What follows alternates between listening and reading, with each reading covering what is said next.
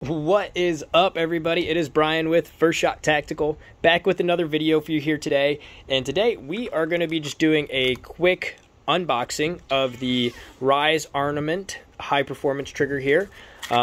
Pretty quick video, like I said here, because we can already see what's in there, but want to go ahead and get it out and show you guys what it looks like. Picked this one up on sale. It's a drop-in trigger, which is awesome. So no, messing around with the springs or anything like that to drop it in. You will simply just put this down in. You can see we have some pins in there to put it in, and you should be good to go. So with that, let's go ahead and get this guy open, see what comes with it. On the back side here, it does come with an Allen wrench that we can use to put it together. Looks like it comes with some paperwork as well, or nope, just kidding. It's just a piece of cardboard with their name on it.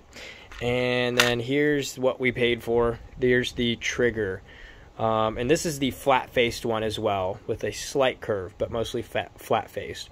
So again, love that you can buy these now where they are just all put together already. Makes it so much easier than messing around with the springs. And this one has a 3.5 pound pull weight, which is awesome. Way better than, the normal 6 or 5 that you have in a standard mil-spec AR. So that's great.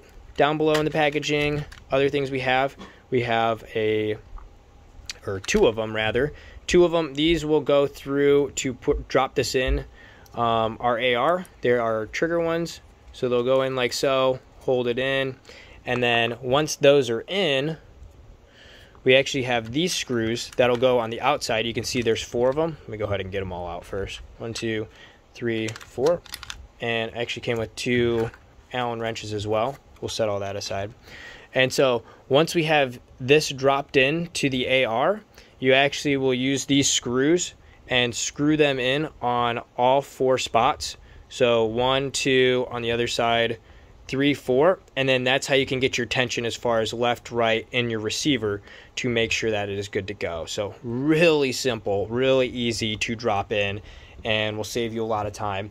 And again, this is a quality trigger too, as far as the pound pressure being 3.5. So I'm excited to get this guy in and see how it works. But with that, I am going to be putting this in a receiver on another video. So if you guys want to see how to install this, go ahead and check that video out here on the channel. But other than that, if you have any questions about this one, again, short video here today, let me know down in the comments. If this was helpful, like and subscribe to the channel. Always appreciate that. And as always, have fun shooting, and we'll see you next time. Thanks, guys.